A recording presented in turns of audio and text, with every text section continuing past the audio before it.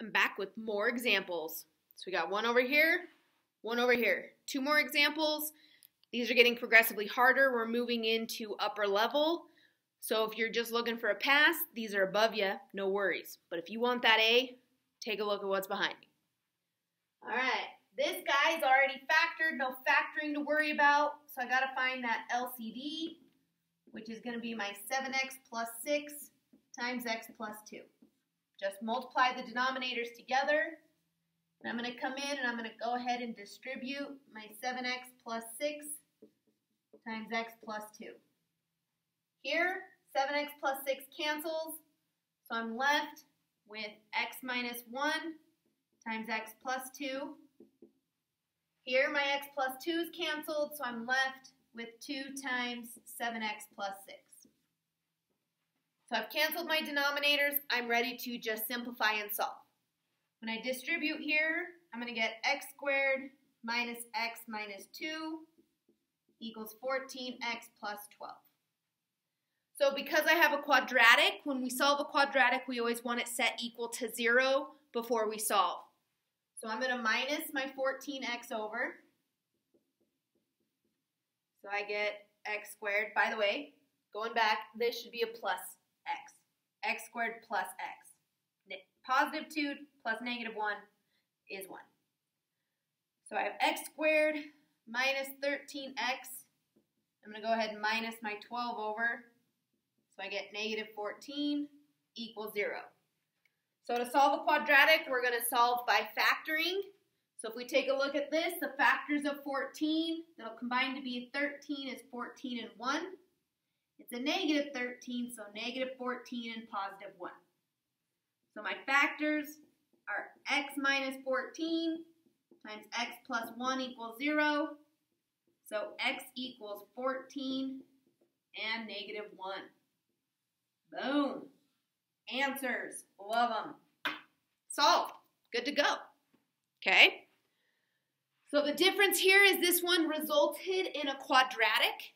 To solve a quadratic, make sure it's set equal to 0. Solve by factoring, quadratic formula, whatever. Just solve that quadratic. All right. Here, I got to start by factoring. I'm just going to factor the denominator because I'm going to end up multiplying the numerator back together anyway. So here, my factors of 8 that'll equal 2. That's going to be x plus 4 times x minus 2 minus 1 equals 1 over x minus 2. If it's helpful, that 1 is a integer. It's a whole number. It doesn't look like a fraction. So I'm going to go ahead and put it over 1 just so I'm ready for that fraction piece. Okay? I got a sneeze stuck in my nose. Sorry. Okay. From here, I'm looking for my LCD. It's coming. It's getting closer. Still stuck though. Okay. My LCD here, we got the x minus 2's. And then this one has the x plus 4. This denominator is 1. It's really not going to matter if we include that in the lowest common denominator. We could, but what happens if we multiply by 1? It's just 1. Okay, so here's my LCD. We're going to come in, and I'm going to multiply by x minus 2 times x plus 4. All right. So when I multiply x minus 2 times x plus 4 to 2x plus 2, the x plus 4 and the x minus 2 reduce, leaving me with 2x plus 2. Minus, when I multiply x minus 2 times x plus 4 to 1, nothing's going to cancel, so I'm going to be left with x minus 2 times x plus 4.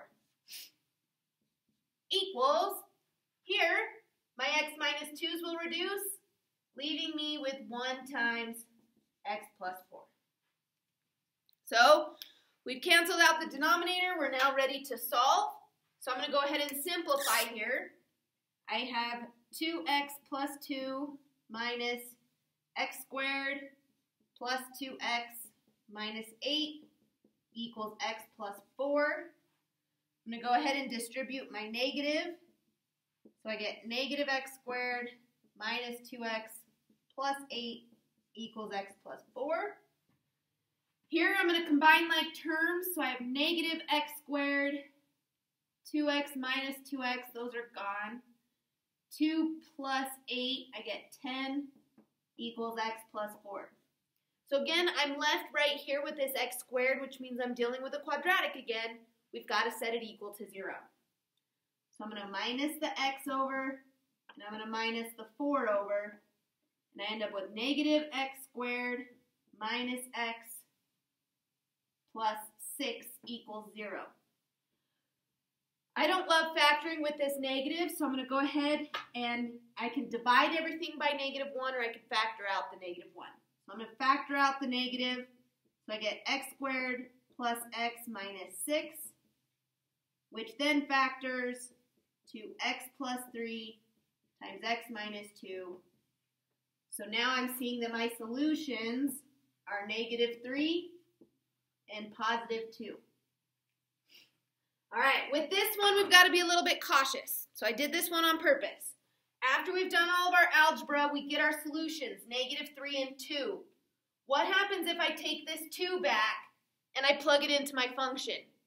2 minus 2 is 0. I cannot divide by 0. So what we've just found is what is called an extraneous solution. 2 is an extraneous solution. Algebraically, we were able to find it because we canceled out the denominators.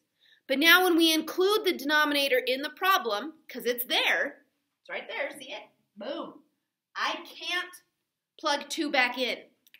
So it doesn't work. My answer is negative 3. So be very cautious with your extraneous solutions. Make sure you're checking for that divide by 0. Good luck.